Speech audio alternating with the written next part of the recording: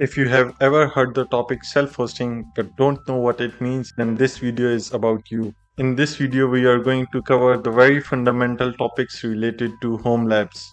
We will cover all the fundamentals related to home servers to get you started on your first home lab. We will go through the choice of equipment you can make, what kind of services can you run on your server, and so much more. So without wasting any more time, let's get started.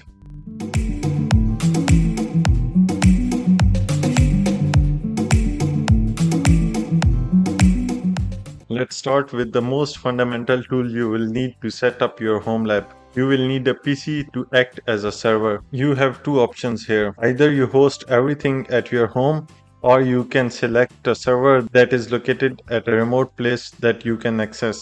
No matter which route you take, as long as you host your services yourself, it is probably fine. I do both. I run some services on outside servers like websites, etc., while I use others at my home for my personal use. With remote servers, you have basically two options, either a virtual private server or a dedicated root server. For the most part, you won't see any difference between the two.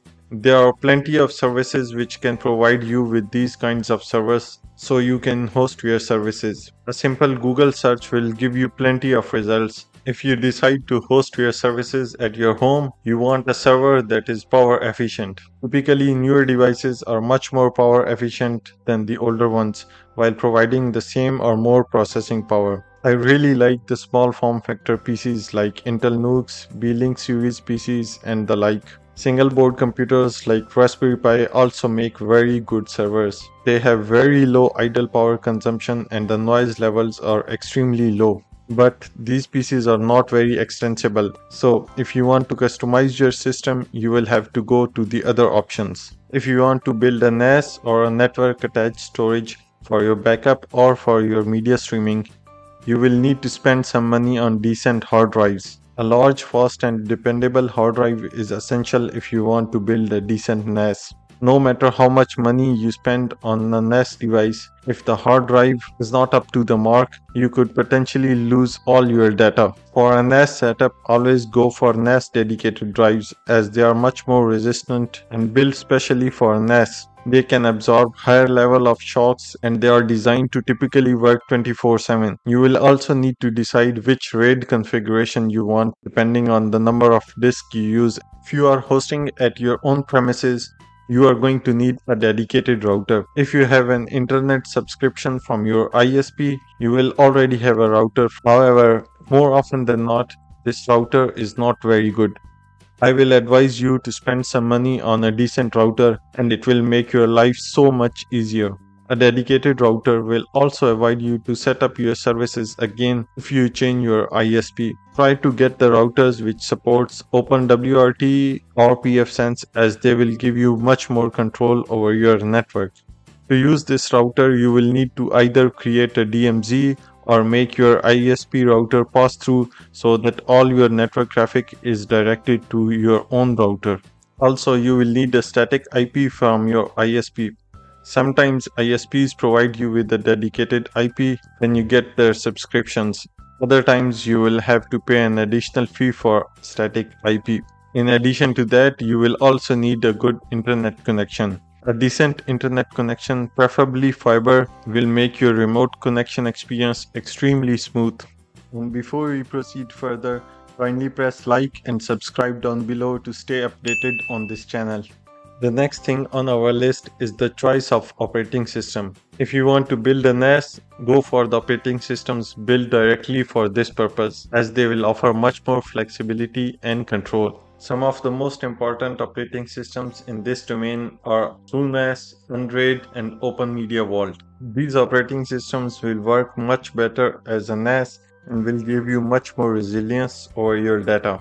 If you want to run some other services, you have basically two options, either virtual machines or bare metal operating system.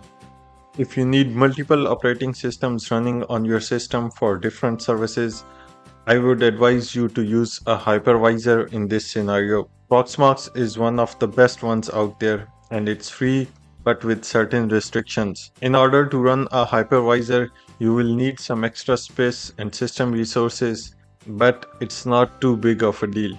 The other option is to just go the bare metal route and you will install the operating system without any kind of a hypervisor.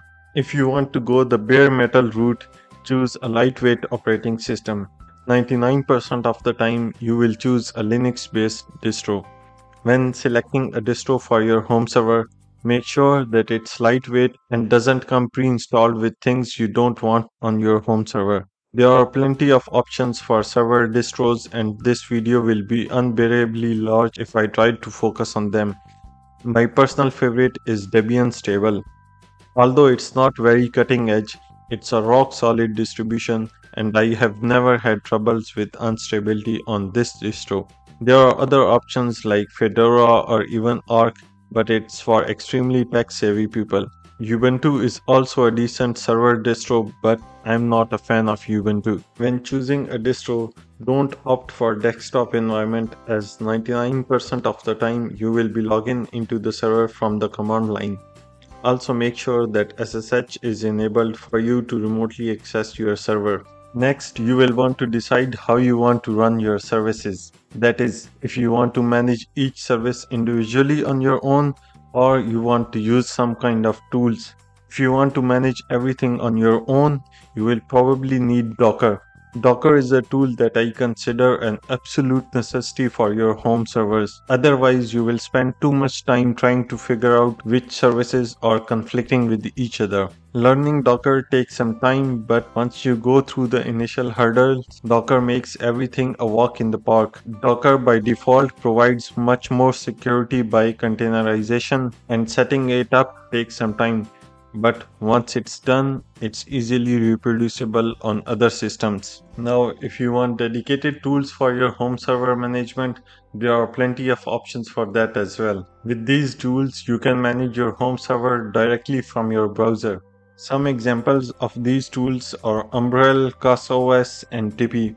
I have created dedicated videos for each of these platforms. Be sure to check them out. A lot of these tools are not very stable at the moment, so use them with extreme precaution. The only one that I found somewhat stable is Tipeee. In your self-hosting journey, you are bound to make mistakes, some minor, some bigger, and a backup is what is going to save you when the unfortunate day comes. Make backups regularly and religiously. Always follows the 3-2-1 rule. 3 backups, 2 media and 1 offsite and preferably air gapped. Always make sure that your backups are restorable. I have broken my server a couple of times and backups are what saved my most important data. If you are self-hosting, you would like to have access to your server all the time, even when you are not at your home. There are multiple ways of doing this.